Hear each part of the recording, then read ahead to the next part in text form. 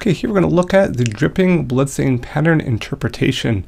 We're going to get to see some actual bloodstain patterns left, and we'll get to appreciate some of the occurrences or situations that lead to the development of what we see as the end result.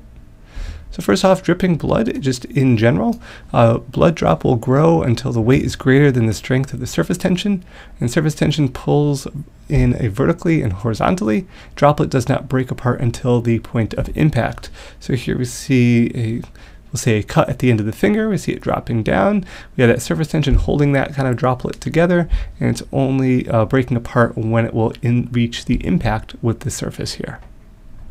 And that will lead to a drip pattern. So blood will be free falling and drop onto itself in an area of wet blood.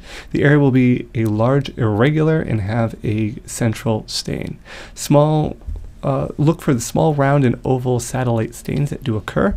Remember, these are the little satellite stains, these little areas independent outside of that original drop. These little kind of points here will be called the spikes. Satellites are the independent small drops that occur around that main central drop. So droplet size, when we're looking at the comparison of these, we have a standard drop of about 100 microliters or 0.05 milliliters. Then we've got the drop that's occurring.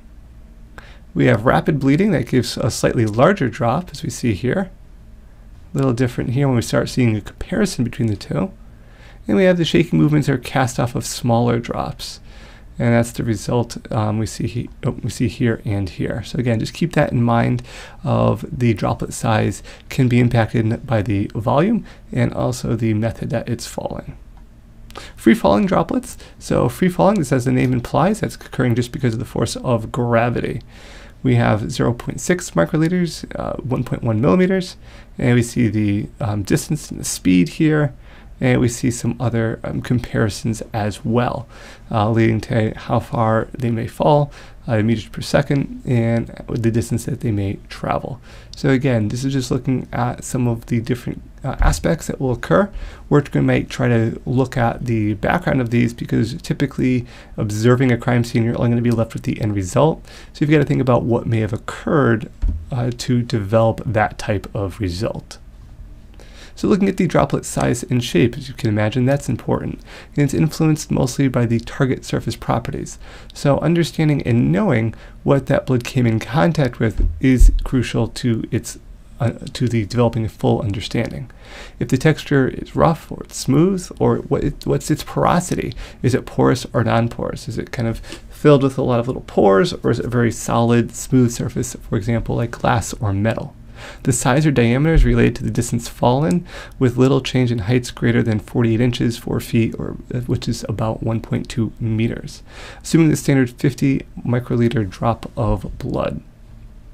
So here's a single drop falling height results, just to give you some comparison between 6 inches, 1 foot, 2 feet, 3 feet, and so on. The impact surface was smooth cardboard in this case, no change in diameter beyond 7 feet.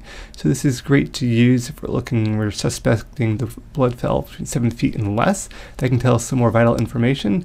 Or if we determine or think it's 7 or 8 or 9 feet, it's going to be very hard to prove that in the sense that we can tell it was 7 feet or greater in some cases. Effect of that target surface, whether, as I said, is it that hard, flat, kind of almost shiny surface here, or is it this kind of irregular, more porous surface? That can impact the blood, and it impacts how, when it hits, how it may spread out. It could spread out very smoothly if it's a smooth surface, so that kind of makes sense, it correlates. In this case here, we're having that blood droplet impact, we're having the surface tension spreading edges broken in a regular surface. And that's going to lead to something that's going to be a little bit different in the look. So again, knowing that surface it came in contact with will impact the final result that we see. This is an example of blood dripping onto itself from a height of 1 meter and approximately 8 drops. You can see all the blood coming in contact. You can kind of see how its kind of satellites have developed from that central area. If we look closer at this drop, we can kind of see a little bit more detail of where the kind of convergent point is and where all those 8 drops in this case all landed. So hopefully this is kind of helpful in determining, kind of interpreting that bloodstain pattern interpretation. So we're looking at the end result, you can kind of have some idea potentially what may have led to what you're observing as evidence.